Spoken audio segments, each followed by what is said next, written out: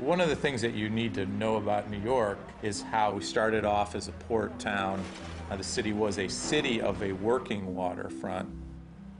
Gradually, of course, the port functions as well as the industry that grew up around them were driven away by global forces. There is very little that, in our view, is more important than reclaiming that waterfront. We have a moment in time when we think we can do that politically. We are seizing it with a fury that I think is uncharacteristic for New York development. This is a major, major effort to open the waterfront to the people of New York City. There is this rush from the part of the government to reclaim the waterfront, but we sometimes do not understand what they mean by reclaiming the waterfront. What we have seen is building something at the expense of something else, destroying one part at the expense of the other. Look, for example, at Brooklyn, where almost every inch of the Brooklyn waterfront right now is undergoing some sort of transformation. I would suggest that within 10 years, almost none of it will be recognizable. I do not know how New York City can survive just by building luxury buildings everywhere. We need to diversify our waterfront.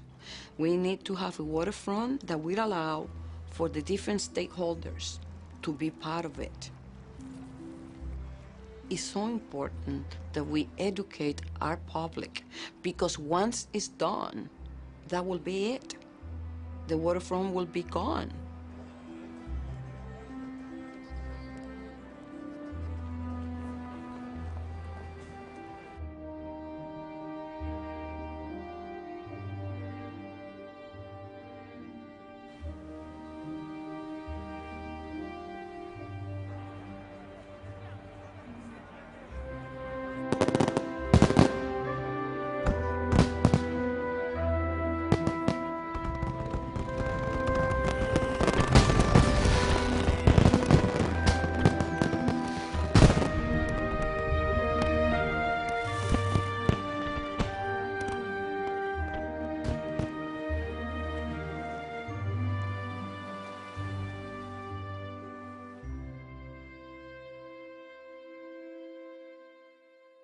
We have one of the most spectacular harbors in the world.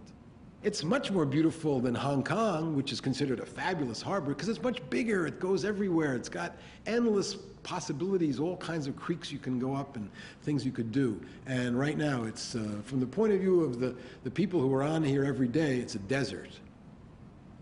I came to think of the waterfront as kind of pathologically averse to actually touching water. Everywhere there were impediments, first to get inland to the water's edge, and then you couldn't actually stick your hands or feet in the water almost anywhere except for a few spots. My junior high school was called the Hunts Point Peninsula School, and you could see it on the subway maps, you know, that Hunts Point kind of stuck out into some kind of water body. I didn't know what it was, but, you know, so we knew that there was water around, but no, we never got a chance to see it. I will remember the exact moment when I actually fell in love with New York. I was coming up the FDR Drive at night. I looked back at the Manhattan Bridge and the Brooklyn Bridge in Lower Manhattan, which was illuminated, and it just occurred to me that New York City was a city of water, but still you could never actually get to the water. Everyone always says, why doesn't New York make more use of its waterfront? And the main reason was that there was a whole maritime industry there, shipping and other kinds of industry. Prior to any type of automotive transportation, to transport coal, gravel, any type of fuel, to go along the river was the cheapest mode of transportation. You have to envision the New York waterways, the way they were in the 19th and early 20th centuries. They were an incredible superhighway of every boat imaginable, from the smallest sailboat to the largest battleship. Everything, one after another, was streaming down those waterways. The East River was the highway of New York City, and that's why industry usurped a lot of the land along the river. Lower Manhattan was a particularly lively, raffish area. You had the sailors and the taverns, the brothels, and you have all of this commerce that was there to fit and supply the ships. So basically you had a very lively texture going all the way to the water's edge. Although the river started to get polluted, the river was used for recreation purposes. They boated in it, they swam in the river, and even in the winter people would ice fish if parts of the river were frozen. The waterfront eventually moved away to New Jersey, and all that came about partly through containerized shipping.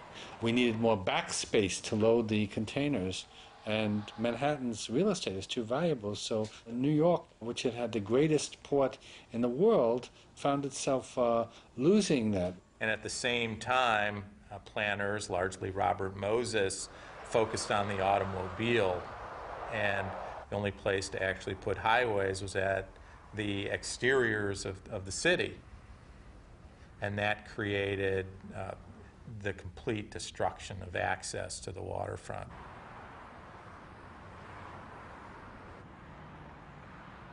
The nostalgia for the port, the nostalgia for manufacturing along the waterfront is gone, and what's left are, hulking warehouses and rotting piers that could be a real asset in a period when we are growing very rapidly. So we have an imperative to actually find places for people to live, and also at the same time to give them places for recreation. City of New York, especially Manhattan, has forgotten about the port, forgotten how vibrant this port still is, and unfortunately they don't know the importance of the marine transportation system to their lives. The goods actually go in now to the large terminals that are mostly based in New Jersey, but it is still one operation. This port needs a very large support arm to it. That arm is based almost entirely within the city of New York. Those are the tugboats, the barge companies, and the repair facilities. Throughout the history of New York City, it has been a working waterfront. And there are meaningful jobs and blue-collar jobs that should and must be protected. There's a lot of areas within this port that are not viable to support the maritime industry. Those areas, everyone's more than willing to give over to recreation, parkland, housing. Not a problem. There are certain areas that need to stay maritime specific. Once it reverts to a different use, we will never get it back. The port will die.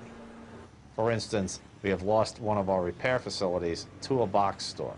We have a backlog in this port, last I heard, of about 2 years on getting into the remaining repair facilities. That repair facility was greatly needed. Once you eliminate jobs that have always been there, you are in fact destroying the low-income community in that waterfront. We can have meaningful jobs, we can have sound economic development, and that one should not come at the expense of the other. Without the working waterfront, this city would not function. Even though everyone says the roads are too crowded, they would be much, much more crowded if the amount of goods that are moved by water went away. The air quality, same thing, because if you replace one barge with 1,000 trucks, obviously there's an impact there. I don't think the working waterfront is doomed. I think its future is just limited. Land is our most constrained resource, so we will have that working waterfront where it makes financial and spatial sense, but where it doesn't, we've got to let it go. The vision for the waterfront, it depends on where we're talking about. You start at the border of Queens at the Newtown Creek and extend all the way down to the Manhattan Bridge. There'll be a beautiful waterfront esplanade the entire way. Across the river, there'll be a beautiful new park extending from the Battery all the way up to the Lower East Side. The harbor district that we are creating out of all of these things we think will be one of New York's great tourist destinations. We've ended up falling back on this idea of the emerald necklace around the entire New York City waterfront because we don't have the confidence to build vital pieces of the city again. So you're basically getting this kind of weird trade-off where these humongous anti-urban towers within a park are introduced and the people get a strip of parkland. And the reason why I consider it anti-city is because you don't have the real interaction between the waterfront and the streets that abut it. You're taking out all the vitality at street level. For instance, Battery Park City feels like a somewhat suburban office park. And it's never really been integrated properly into the weave and the life of the New York City streets. And the same thing with Hudson River Park. What you get is this very narrow strip of green, and then you've got the highway, and then across the street from the park, you're starting to get one high-rise residential luxury place after another. And somehow, we don't seem to realize that there are other options.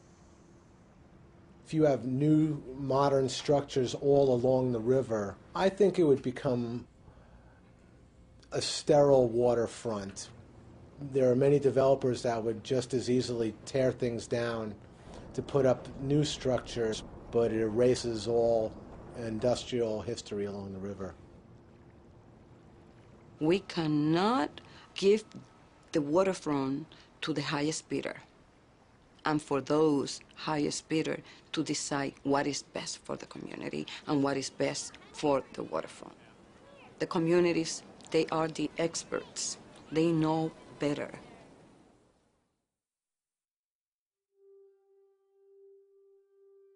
What was happening here under the administration of Ed Koch was going to be a huge mega development known as Riverwalk.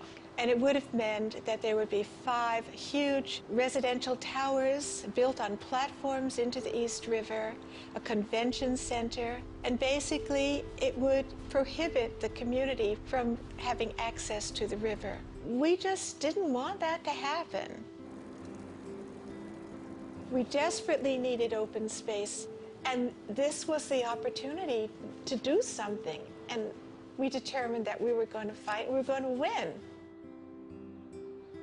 A former Department of Sanitation official actually said, with regards to the city, every beautiful body needs a good disposal system. In the South Bronx in particular, we realized that we were the disposal system.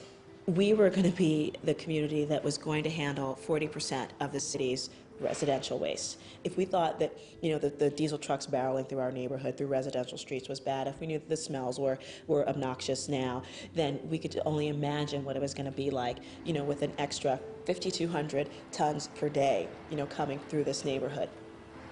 We were in a position where we had to convince the State Department of Environmental Conservation that we actually were a worthwhile community that did have plants of our own. The problem was we didn't. People said, you can't fight City Hall. What are you going to do? And I said, well, we'll see. It didn't hurt that we had over 1,000 names on a petition so that they could see it wasn't just the community board, but an entire community. That old saying, community doesn't plan to fail, they fail to plan. And suddenly it rang. It never really occurred to me before, but it was so true. We knew what we didn't want, but we did not know what we wanted. And so we actually started doing community planning sessions. At that time, we were the poorest congressional district in the country. And so asking people to dream about what they wanted in their community was really hard at first. It was challenging. We were not confrontational. We just hung in there and didn't let up. So we were able to get Riverwalk off the drawing board. Suddenly, it just started to flow, and people started to realize, you know what, there is a waterfront here. How come I have to travel as far as I do to get to a waterfront? It's like, my people are from the Caribbean, or my people are from down south. We love the water. There's a natural affinity to it, and, why don't we have that, in our neighborhood? We met with EDC, and I suggested that we could make our park here as an environmental theme park, planted with native trees that would require less water, and also attract birds and beneficial insects, and have a space to provide environmental education, cultural programs, and amazingly, you know, this was accepted. People started recognizing, okay, we have a waterfront. And at that point, like, I literally went back home and like wrote the proposal, got the money, and that was like the beginning of the waterfront restoration in Hunts Point. We did the groundbreaking for it just a year ago. We pulled about 10,000 tires off of it because it was just considered a dumping ground. No one would have done this for us. Frankly, we worked like dogs for it. We had to convince everybody and their mother that this was a place that was worth investing in. We had this wonderful opportunity to transform what was a rat-infested garbage dump into a beautiful, natural, healing, peaceful, restorative place called Stuyvesant Cove Park. But it took a long time to do it. And it's still a work in progress, but it started.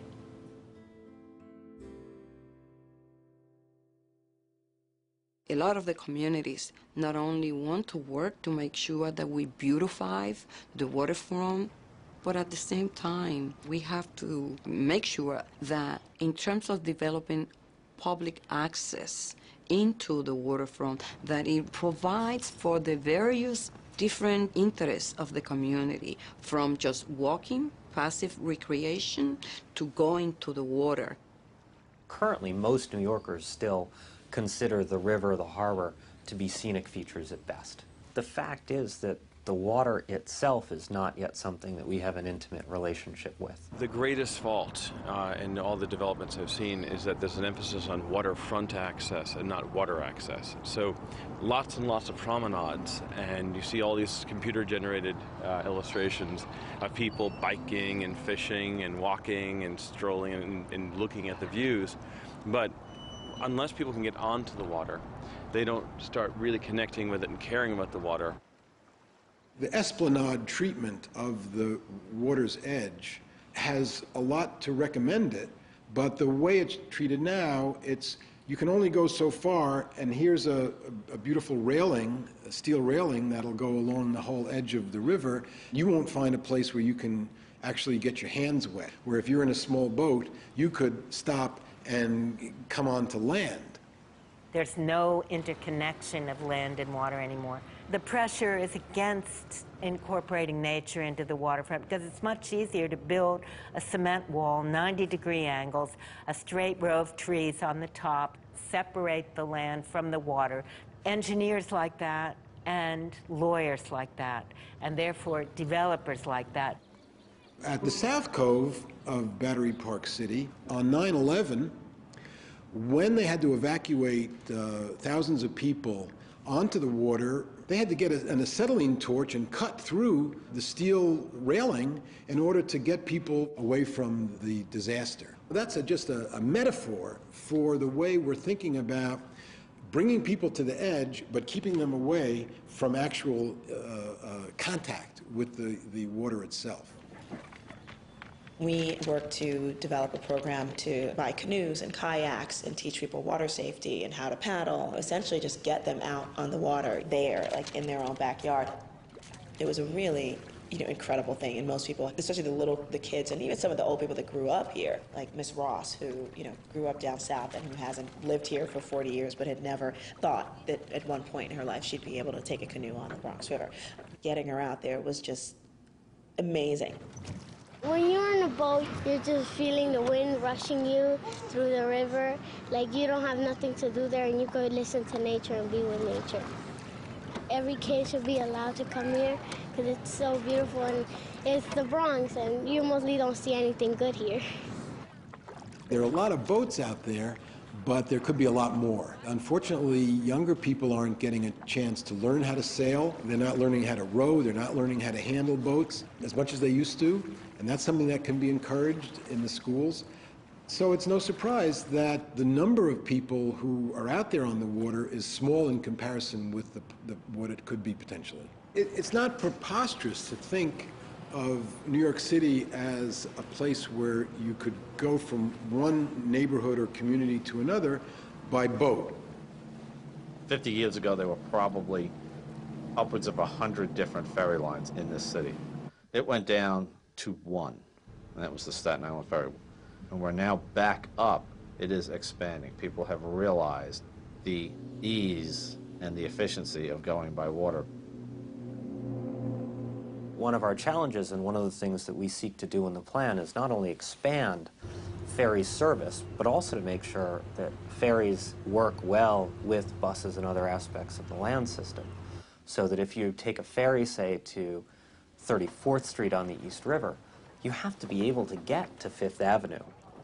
And it's an easy walk on a nice day, perhaps, but you also have to make sure that you're prepared for how people are going to get there on a snowy day in January.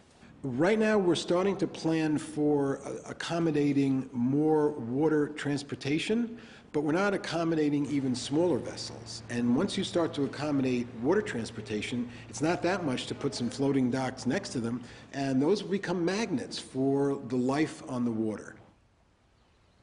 The communities out on Long Island Sound almost all have a town dock. If you go to Port Washington, the scene around the town dock is spectacular. Boats come in, boats go out, people get on, people get off, dogs and cats, and then all the rest of it. And the people without boats love to just spend some time there. It's a destination. Why can't you have a town dock at Red Hook, or a town dock in Williamsburg, or up in Newtown Creek in Flushing, and all around the city?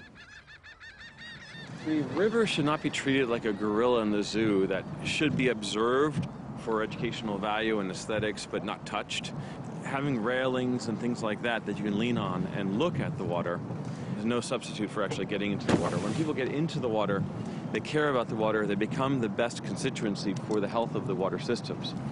The feds are mandated to maintain waterways consistent with current usage. What that means is whatever the locals are doing there, the feds have to make sure it's healthy enough for them to be doing. If they're swimming, the feds are mandated to keep those waterways healthy for swimming. The best thing we could all do for the river in our backyard is jump in. You're right, you're right. Your left, your left, your left, your left. Today was one of about 10 open water swims that are offered by the Manhattan Island Foundation, and it was a 2.4-mile swim down the Hudson River, and it's really, really cool. It's really fun. You don't see anyone, you're just swimming along on your own. You really feel quite vulnerable. It's pretty crazy. It's like one of the craziest things I think I've ever done. It's pretty intense, yeah. Yeah. It gets really choppy around Battery Park City, like I guess where the island curves.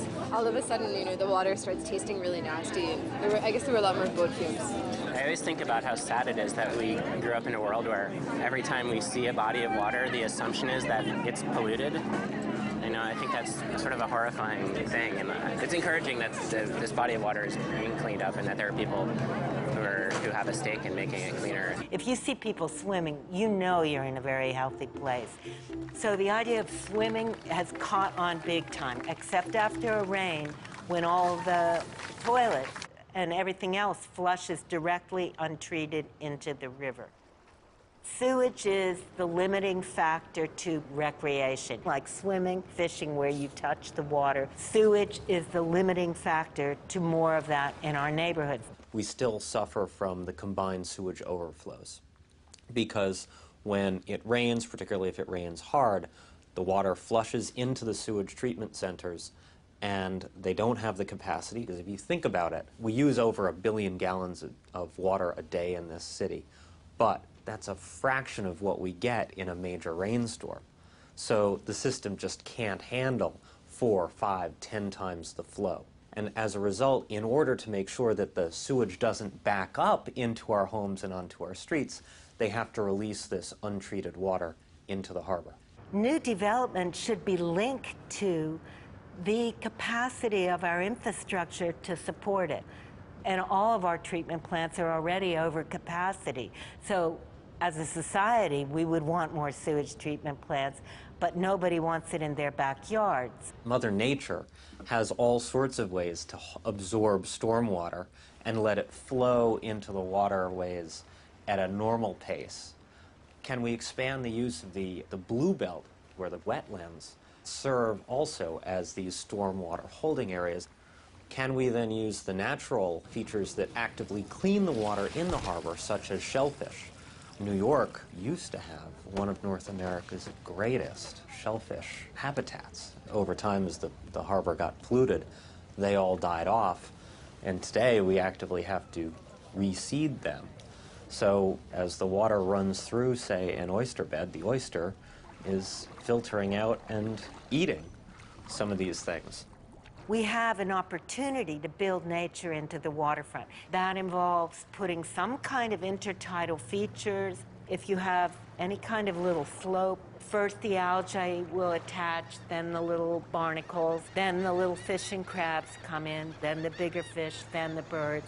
It works very well if you put down the right substrate. Nature takes over and does the rest. Now that the water is much cleaner, and particularly if we can get it ever more clean, the opportunity exists to reconceive exactly what waterfront uses could be, so that they more closely integrate boating opportunities and fishing and potentially in certain places swimming.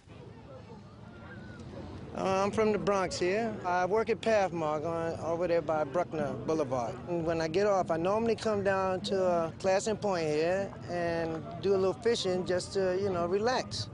It's low tide now, but the tide will be coming in. And when it comes up, it's great fishing. That's when they come in to bite. Oh, we catch a striped bass, flounder, and we got crabs out here too. Sometimes you catch an eel. Once you throw your hook out and whatever comes back in, it's going to be something good. Just take them, fry them. You can bake them in the oven with some little lemon and adobo, and it's very tasty. People can coexist with nature. Even if you're not an environmentalist and you don't even like animals and insects and don't care about the birds much, even subconsciously, we have a feeling of well-being when we see that nature is thriving. It gives a sense that the city is a viable place to live and work. If we want to incorporate nature into our new waterfronts, we can. It's not that difficult. It's just that the will has to be there for it.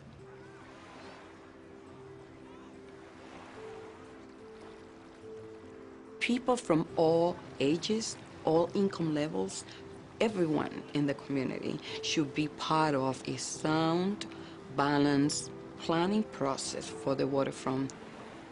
We have to instill a sense that change will not come unless people demand it. This is the way communities empower themselves, by raising their voices and telling the politicians, the elected officials, we elected you and your role is to listen to us. We have one opportunity to do it right.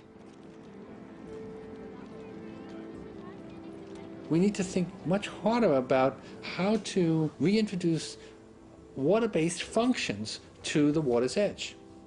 The community and the city and the developers never get together and say, what could we do here that would be exciting, that would be something different? For instance, you could have a nightclub docked off of the waterfront, or you could have a gambling casino, or you could have a movie theater or something like that. You want people to go to the waterfront because something vital is happening there. I truly, truly believe that it is not enough to advocate, for a certain principle or a series of principles or philosophy, whatever. You really do have to, especially in a community where folks, have been traditionally been maligned, you have to give them reasons to believe in things, do something that they can actually point to, look to, taste, touch, feel, sensually understand as something that is absolutely impacting their lives in a positive way. Seeing these things happen, knowing that there's actually dollars coming into a community for waterfront development where there was none, is just the coolest thing in the world to me right now. I just can't imagine.